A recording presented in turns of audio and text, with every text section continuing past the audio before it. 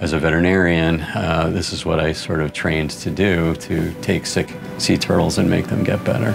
Turtles have been my interest since I was around 5 years old, and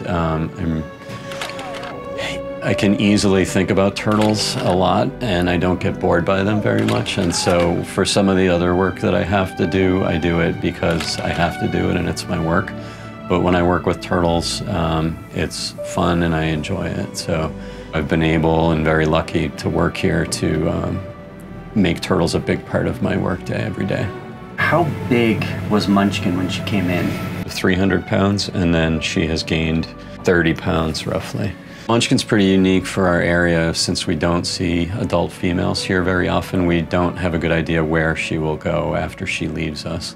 In New England, almost all the ones we see are juveniles. We know that for most sea turtles, it takes somewhere between 15 and 30 years to reach adult size. Adults, especially, are special. It would be really exciting if after she has a satellite tag on, if we can see that she's going towards a breeding area, and maybe even next spring somebody might see her on a nesting beach. So we really don't know what she's going to do.